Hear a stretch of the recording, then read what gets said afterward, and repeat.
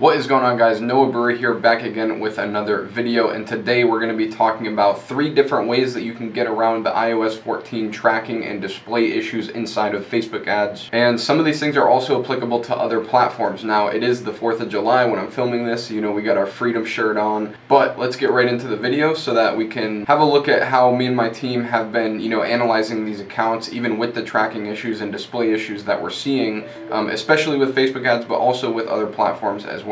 So there's 3 kind of like main workarounds that you can do. One of them is manual tracking, the other one is the trust method, and then the last one is kind of like a last resort thing. Like, I don't really recommend it, but I'm gonna say it anyways just to make you guys aware that you could do it if these other 2 options do not fit in your schedule. So the number 1 workaround that I've seen work the best so far is manual tracking. So this is essentially creating your own pixel.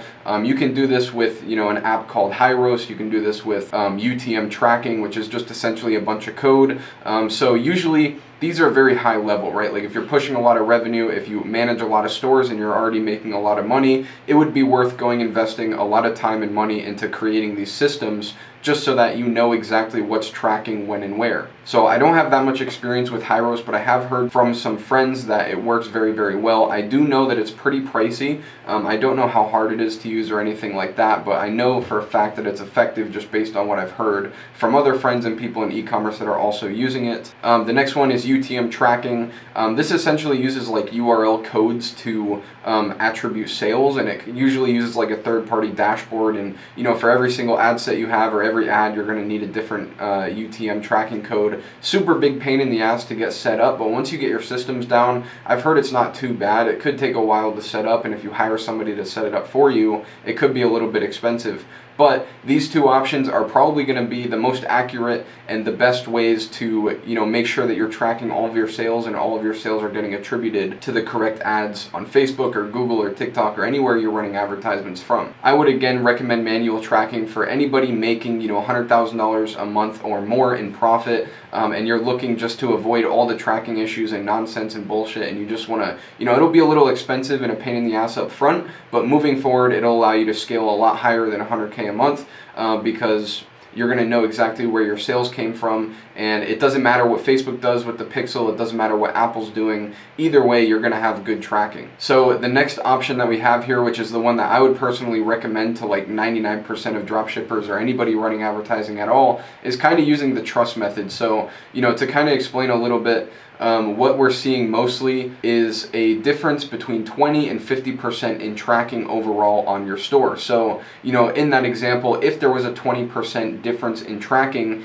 if you had $100,000 in real revenue, about $80,000 of that would actually track inside of Facebook. So this is kind of normal. Like, this isn't really that bad. You can scale just fine at a 20% difference. But for the sake of explaining this example, we're going to say that it's 30% of your revenue is not being tracked by Facebook. So, you know, in this scenario, you would have $100,000 in real revenue and only $70,000 tracked on Facebook. Now, this is not going to kill you, but it's a little bit annoying, and it could lead you to like turning off some profitable ad sets, not knowing that they're actually profitable just because of the 30% difference. So essentially what the trust method is since your overall account is mistracking about 30% of your revenue, all that you're doing is assuming that each ad set has 30% more revenue on it than it currently does. Now, this is obviously not foolproof. Like, it's not, you know, you're going to be wrong with some of your predictions, but what this allows you to do is it allows you to keep a little bit of an open mind and, you know, just be aware of the issue, to where if your ad set is doing 30% less as good, maybe you can think of it doing 30% better than it currently shows on your dashboard, just because you know that the overall revenue of your store is mistracking by 30%.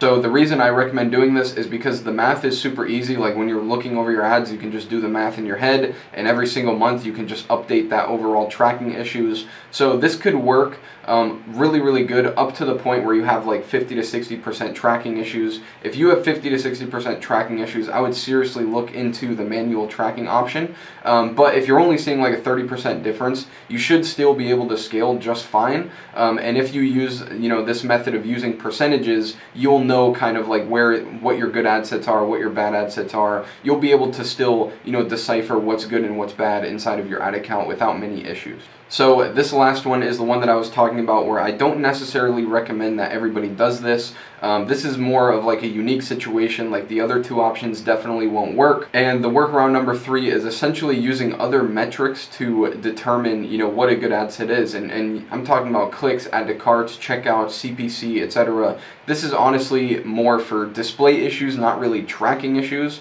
So we've ran into accounts that track the purchases just fine. It's just not displaying on the dashboard or the ads manager in a way where we can see like which ad set brought the sales. So we could look at add to carts and look at our conversion rate and kind of tell like, okay, if it got 30 add to carts, but you know the ad set is showing 0 purchases, we can look at the conversion rate, and it's pretty safe to assume that that ad set has, you know, 5 sales or whatever the percentages are. Now, one thing I do want to say is this is like absolute last resort. Super unique situations, this would make sense. Most situations, option number 2 or option number 1 is going to be a lot more beneficial and reliable than this option, but I figured I would put it on this list anyways, just so that you guys were kind of aware of it, and just in case anybody did encounter these issues with displaying the tracking on Facebook. So that's pretty much it for this video. I know it's a quick one, but I just wanted to show you a few different ways that we've been kind of like working around the iOS 14 tracking issues and the display issues as well.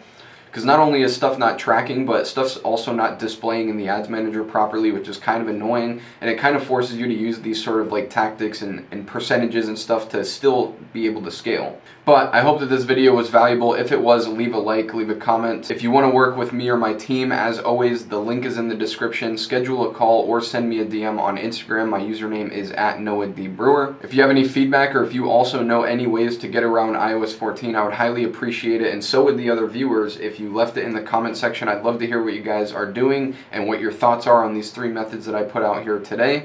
But as for this video, this is Noah Brewer, and I'm out. Peace.